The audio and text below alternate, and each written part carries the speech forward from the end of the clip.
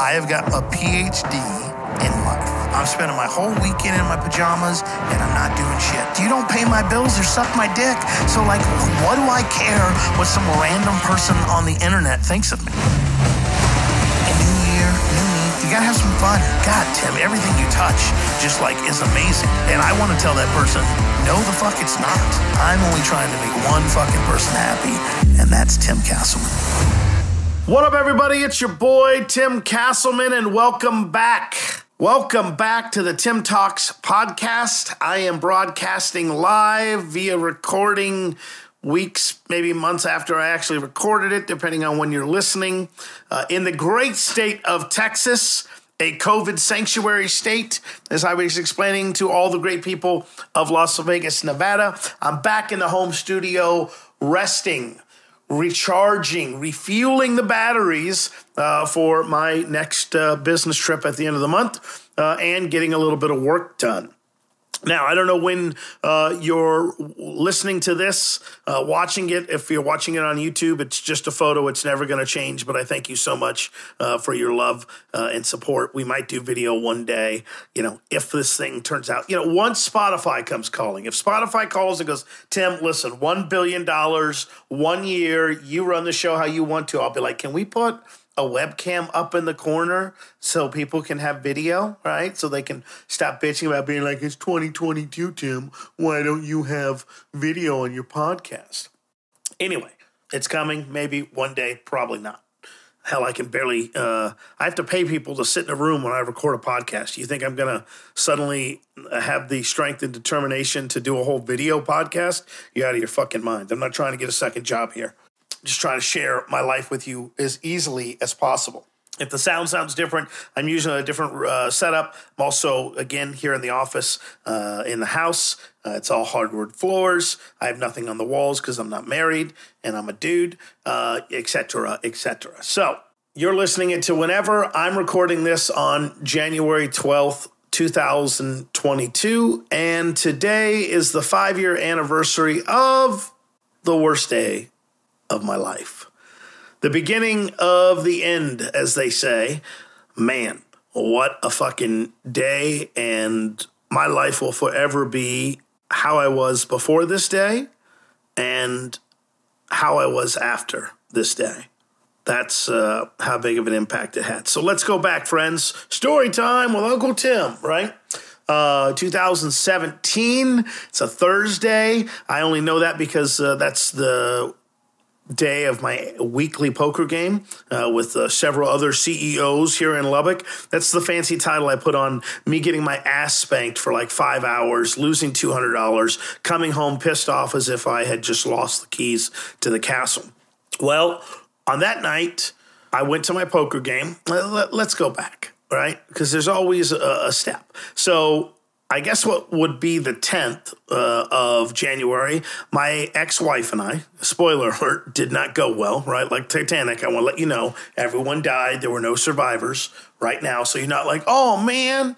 On January 10th, my wife and I had a big argument. I won't get into the specifics of it, but it was a repetitive issue that we had faced in our marriage, and it was rearing its head yet again. In addition to that, we had recently lost one of our dogs, Ricky, to Westy lung disease. And I know people out there are like, what's the big deal? It's a dog. We didn't have kids. We treat our dogs like they're members of the family. So it hurts when we lose them. Hurts real bad, right? So we had this fight. The 11th, we really didn't speak to each other, but there wasn't anything that I was at the time alarmed with. I was kind of like, well, we've had a couple rough days, we'll get through. And on the 12th, I took a nap because I'm old and woke up to my ex coming to let me know that she was going to go have lunch or dinner with her sister, which wasn't uncommon for her to go out on Thursdays and kind of do what she needed to do and wanted to do. And as a result, she was going to go. I said, okay, I got the worst hug ever. Looking back on it, it was just limp, and there was no emotion behind it because she was dead and already had moved on, unbeknownst to me, right? I thought we were dealing with a patient that was on life support. Little did I know it had died 2 days ago, and rigor mortis was setting in. So anyway, go to my poker game, and the whole time that's happening, I'm texting her because one of our other dogs wasn't feeling well, and she's not responding, and that's pretty common because, she's hard of hearing, no disrespect, so am I. So sometimes she doesn't hear it. A lot of times her phone will be, in another room or on the charger or not charged, whatever happens. I don't understand how women can keep a phone at 2% battery life their entire time. I'm like, do you ever charge this fucking thing in, right? Maybe if you shut off the jackpot sounds that happen every time you get a Poshmark update, things would be different. But I digress. So she's not really texting me, and I'm like, okay, well, that's, pretty standard, par for the course. I'm not, I'm not concerned at all. Then afterwards, I actually won a little money that time, so I went to IHOP, my favorite celebratory meal, which was just like, let me get 600 pounds of candy on top of pancakes, and then could you give me one egg white with some turkey bacon just to even it out, and, nice little water, since you guys are Pepsi products, which is the only thing I hate about IHOP. It's like, serve Coke products, damn it. We didn't get to be in the top 1% of the world to serve Pepsi products to people. What the fuck is wrong with you? Who drinks Pepsi? How is that thing still, how is that product still viable? I don't know anybody. I've never seen anyone willingly drink a Pepsi. And if you do, please find help immediately. What the fuck is wrong with people that drink Pepsi? Anyway. So I have my meal I've done, and it's like 2, 3 in the morning. These games used to go to like 1 o'clock in the morning. Then we all realized we were old and like, hey, let's call it at midnight. Can we do that so we don't waste the next day? And I drive home, she's a early sleeper, or was then. And as a result, again, I wasn't expecting anything. I wasn't expecting a response. I just thought, oh, no big deal.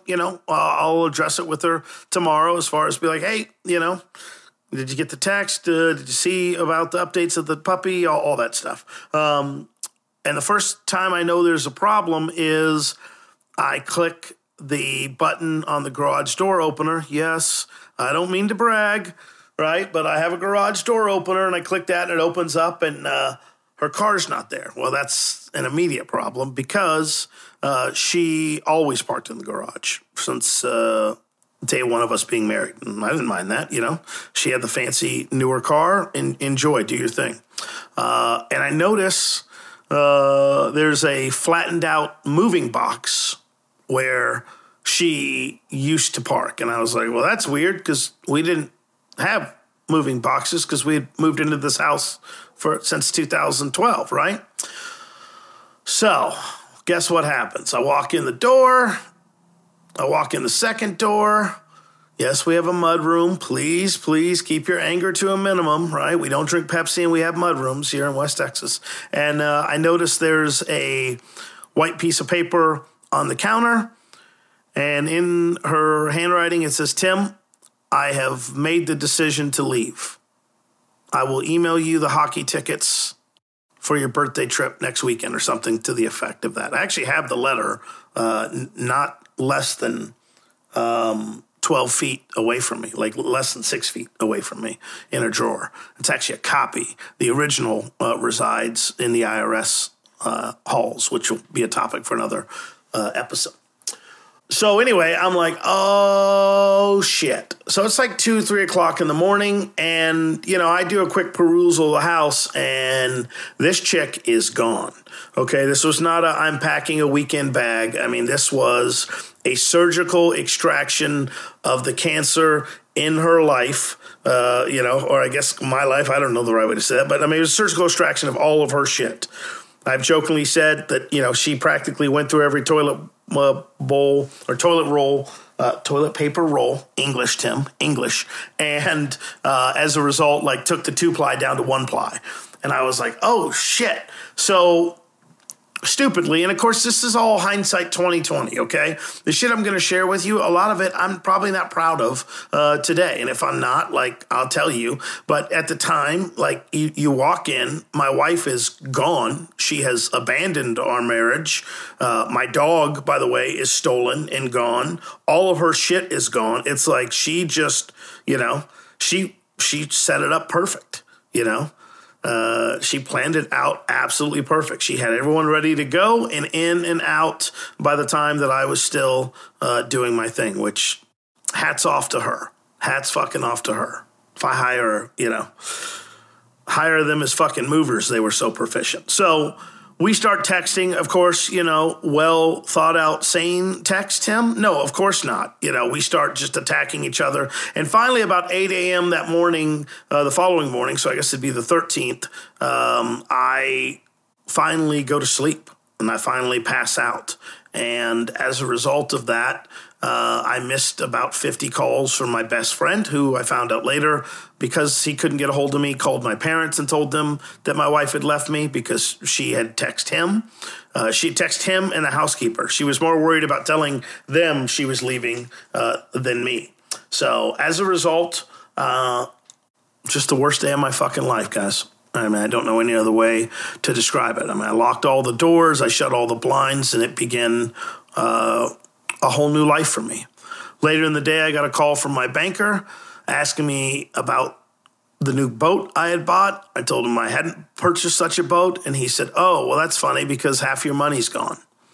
So, my ex claims up until the last time we spoke that this was not a planned out thing, that this was something that she did spontaneous, but I find that incredibly hard to believe considering the surgical precision at which it took place and the fact that she hit all the bases, hit all the bank accounts, had all the mail changed, all of those wonderful things happened. And 2017, you guys got to remember, this is the beginning of a year, right? I think I'm walking into 2017 with my dick swinging over my shoulders thinking, this is great. I got a good business. I'm running probably about close to $500,000 a year. I got a staff. I got a wife. I got things are, we're moving on up like the Jeffersons. Moving on up, moving on up, moving on up, right? That was me. I was like, oh shit. Big Dick Tim coming through. I had the ego and the attitude and the anger to match, right? And as a result of that, as a result of January 12th, my life changed overnight. I didn't go to bed until 2, 3 o'clock in the morning most days. I'd be lucky if I could make it to 7 p.m. I had to go on antidepressants for the first time in my life. Turned out to be a great thing. Should have done it years before. But, this really spawned me having to do that. Had to intensify my therapy. I mean, you think you're working on some shit with a therapist and your wife leaves you in the middle of it and you're like, maybe, just maybe I wasn't working on it as hard as I should have. Or oh, okay, that's what that warning light that was going off in the corner there, I ignored it and now my engine exploded and now we've got critical failure and now, we got to try and put this thing back together. The first thing I tried to put back together before myself was our marriage, and that didn't happen. I mean, I wish I could come back and say, guys, it was a rough day, but we learned from it, and we got our hearts restored and renewed, and we came back together, and our marriage is stronger than ever. Did not fucking happen. We met 2 or 3 times after that. As a result of that, she told me at the end of the month of January, hey, I want a divorce. This thing ain't fixable. I want a divorce. And I was like, well, that fucking sucks, but I mean, okay. And I told her then, I was like, hey, as far as I'm concerned, we're single now. We're getting a divorce, so whatever happens, happens. Now, I need to explain that to you because I need to understand it myself as I apply lip gloss, but you can't see. It's the winter. My gums are a-flapping. My lips are a-chapping. I had a really terrible network established. Still not the best, but it's better than it was before, right? I didn't have a ton of friends. I had one friend that I hung out with 99% of the time locally. I had friends across the nation, but none there. I wasn't and still am not involved in any spiritual activities. My hobbies were non-existent. I mean, my life and my son sat and rose and set. There we go. It's called English. Guys, it's 10 o'clock in the morning. There's not even any drinking involved. This is terrible. I might be having a stroke while recounting this stuff. Kidding. It's not happening. All right. Do I need to really tell you that I'm kidding, that I'm not having a stroke? I think you wouldn't understand if I went like that. You'd be like, oh, shit. All that bad shit Tim talked in that first episode, coming back to hit him now. Short story long, I didn't have a social network. I didn't have a network of anything. And the only thing I was doing was I wasn't even working. I was just sleeping every single fucking day away. I would sleep for 12 hours. I'd get up, try to do a little bit of work, and after 2 hours, I'd be so tired, I'd have to crawl back into bed. I remember I made a drive to Dallas, just a drive. That's all. I drove from Lubbock to Dallas. I had to take a 4-hour nap afterwards. I was so exhausted. My body just completely shut down to the point that I went to the doctor in March of that year and was like, hey, bad news, I'm dying. I think I have leukemia or something suddenly come on because I have no energy and I feel like death and et cetera, et cetera. Turns out that when you sleep all the time away, you get no vitamin D in your body, and that makes you a sleepy boy. So as a result of that, I lost my mind. That's the best way I can describe it, in the nicest way. And you know what? I take that back. I didn't lose my mind. I was like, all right, well, bet if I'm single, we're going to make the most of it. And really what it was me trying to mask the pain and the hurt and not really work on the shit that I needed to work on, right? If I could be dealing with dating, yes, you heard me right, dating, because I thought, hey, my wife just left me. I think the best thing to do immediately following our separation is to start dating again, right? Don't learn from any of these things. Don't take a pause. Don't catch your breath. Don't do any of that. Instead, just immediately get right back on that horse, because that's what you're supposed to do, right? Dust yourself off and get right back on that horse. I think that's terrible fucking advice, right? If a horse bucks you off, stop and go, well, what the fuck happened there? How do I make sure that doesn't hopefully happen again? Then get back on that fucking horse. It's okay to take a pause. I did not, right? This is advice I'm telling you, but I did not take myself. I fucking just started to quote Amy Schumer, try to get my body count up. I was a man whore, right? Eventually. But I immediately got into a relationship that was what it was. And it just, it was just terrible, of course. But so many fucking negatives from it. Depression. I spent probably 2/3 of the year in bed.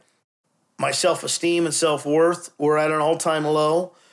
Just everything, to the point that, I went and did some really cool things, which I can talk about another time. I found I'll cover that in a minute. Basically at the end of 2017, I'm in my counselor's office and she's like, all right, well, Tim, let's recap the year and everything you accomplished and did this year. And as I'm telling her everything, I'm bawling hysterically because I'm so fucking weary and tired. I had done everything I could to try and run away from this problem. I tried to fuck my way out of it. I tried to drink my way out of it. I tried to spend my way out of it. I tried to, you name it, man. I was fucking trying all of it. Trying to do anything I could to numb that pain, to keep my mind off of it, and to survive. But ultimately not to work on the shit that I needed to work on. And it became very clear and evident that by the end of 2017, the beginning of 2018, I had some serious work to do. That didn't stop me from getting into another failed relationship. But you know what? In 2019, I took that shit serious. And I did. I haven't been in a relationship since. I was joking with a friend yesterday, it's been so long since I've had sex, I'm starting to feel married again. This is awesome. And those were the negatives. And there's a ton of them, but you guys can go back to the Two Drink Tim podcast days and listen to that back then if you really want to get in the weeds of it. But I'll tell you there were also some positives. I found a new hobby of photography that saved my life and changed my life. And if I wouldn't constantly put my foot in my fucking mouth, would change it even more. But I keep liking to step on my own dick, even as a progressive person, as far as when it comes to therapy and working on myself, right? So I found a new hobby. I found a new interest that is outside the realm of work. I don't care what's happening at work or in relationships or anything. When I go shoot a show like I will tonight, that's all I'm focused on. That's all I want to focus on. That's all I want to enjoy.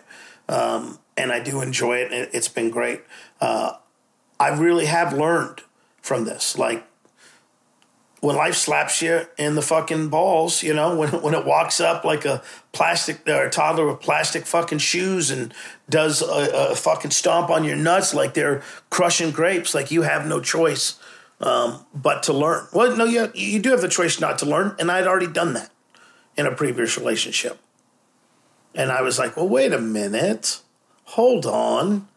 What's the one constant in all these failing relationships? It's me. Then perhaps maybe I wasn't the Van Gogh or the Mona Lisa, you know. I wasn't any of Van Gogh's paintings or the Mona Lisa. You know, I was not a museum work underneath glass finished. I was, as we all are, as I come to find out, and we all will be for eternity, a work in progress until we pass away, right? Then we're done. Then they put us under the glass and go observe, report, and inspect. I guess it would be inspect, observe, and report. Sure. Today's dyslexia day, apparently, right? Maybe that's how I remember it. So there were a shit ton of negatives, several positives, and I don't know the road forward, because I thought, okay, 2017, things can't get much worse. And life's narrator was like, but they can, or just wait, you know. Like Ron Popeil, but wait, there's more. Staff exodus, but wait, there's more. Breakup with girlfriend. Turns out I get super depressed about it. But wait, there's more. Lose a lawsuit at a court hearing I wasn't even given notification of. But wait, there's more. Lose the appeal, despite the prosecution never pointing any evidence that I received any of the documentation he sent and everything that we presented. But wait, there's more.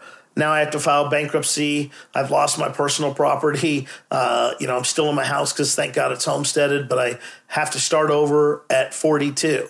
And I can't help but wondering, but wait, there's more.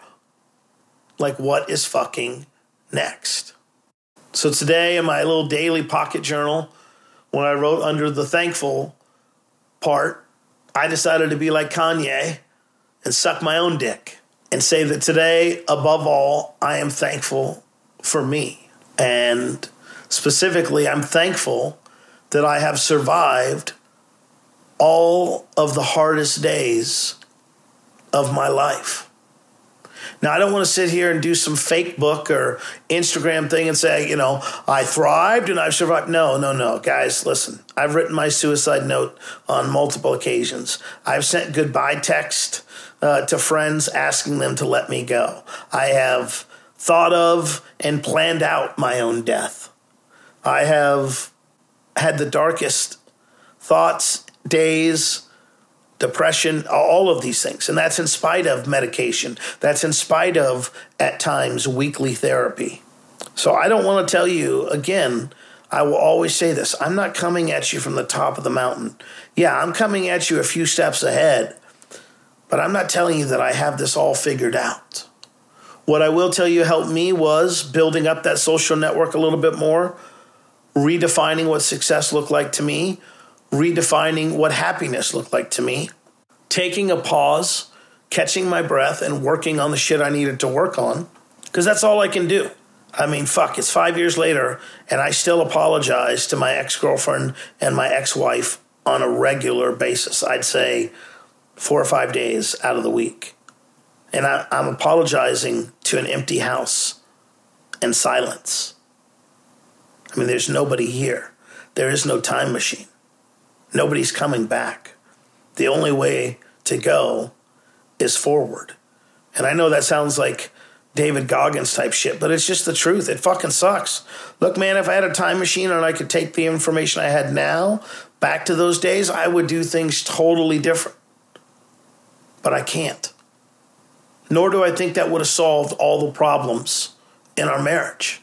I think it would have put a Band-Aid on an ever-growing crack at our foundation, which was that we're two different people. She's a big fan of Jesus. I'm a big fan of weed. She doesn't like my humor or my music. I like to watch 12-year-old, poop and shit joke comedy and make inappropriate comments and tease. You can't tease someone that doesn't like to be teased. I mean, it just was incompatible. She stayed with me because she wanted to be loved, and she put up with me and all my issues because she didn't want to be left alone. And eventually that scale tipped to where her being alone seemed better than us being together. And I have no problem that we got divorced, but I'll never forgive her for leaving the way and the manner in which she did. And I'll never forget it. People be like, Tam, you can't hold on to it forever. I'm letting it go more and more each year. But just like I can't go back in time, neither can she. We tried our best. It just didn't work out. And that completely and totally fucking sucks. And I've cried unlimited amounts of tears. I've been sad, depressed. I've allowed it to negatively affect my self-worth and self-value. I put 100% of the blame on my shoulders and 0% on hers, instead of looking at it a healthy way that we both had our issues that made us incompatible.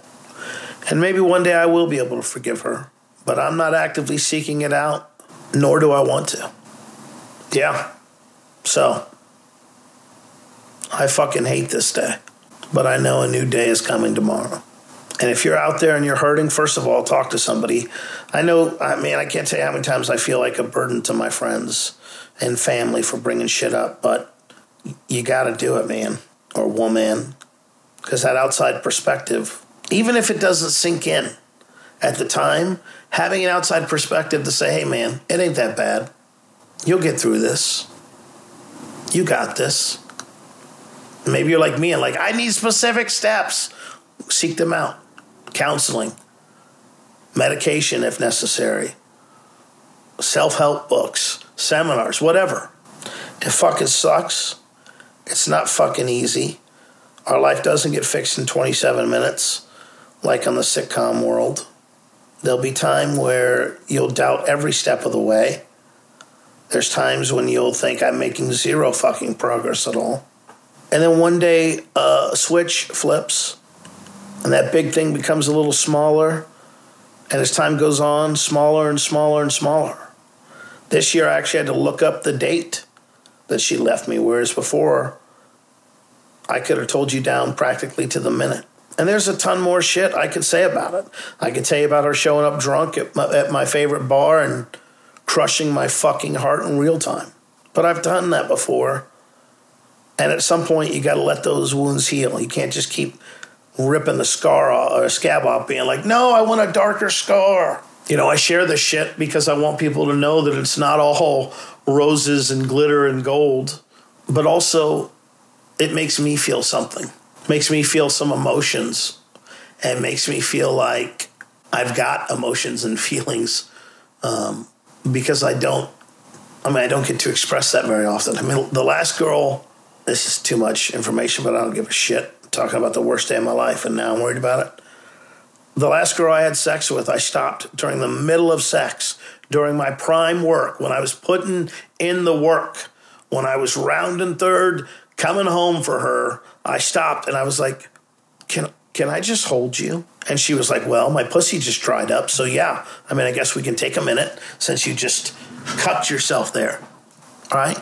I think I figured it out the other day. It's been like, shit, this is getting really dark, and I don't mean it to. But dude, it's been since probably June of 2019. So 20, going to 19 to 20, 20 to 21. It's been like 2.5 years since I've had someone spend the night or been involved in a serious relationship. Now, look, I ended what was probably the best relationship of my life because I needed to get the work done, and I wasn't going to be able to do that in a relationship. And I ended that. Right or wrong, I did. Because I had to do the work, and I've done the work. But it doesn't make me hate this day any less. So, don't drive your car into oncoming traffic. If you're going through some serious shit, get some help, talk to some people. They say it gets better. I will tell you that you do make growth and improvement. And again, one day this big fucking rock that is crushing you, that is sitting on your chest, that is causing you to lose sleep, that is causing you not to be able to breathe, that's causing all these issues for you, it will not feel like that anymore. And if you let time do its thing, the memories dull, and so do the pain. But if you don't fucking address or fix what you need to, the shit's going to come back. And I'm glad that I have addressed what I needed to address so that if I ever do make the mistake of getting married again, maybe this one will stick. Third time's a charm, guys. All right, I'm out. Thanks for listening as always.